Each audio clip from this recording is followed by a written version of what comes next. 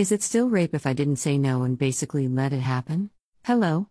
I'm a 16F, they/them. My first sexual encounter was at 14 with a 15M. Let's call him T. It happened in April of 2020. We originally met up just to have a picnic in the woods, and I trusted him since I knew him from middle school.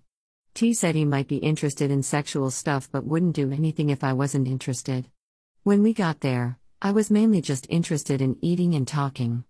But he started cuddling with me and I did audibly say no when he did this.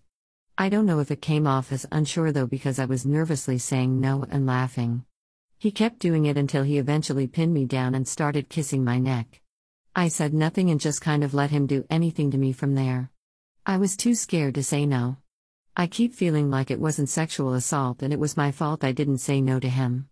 I exposed T in 2021 when I was 15 and he said it was my fault I didn't say no and that he did nothing wrong.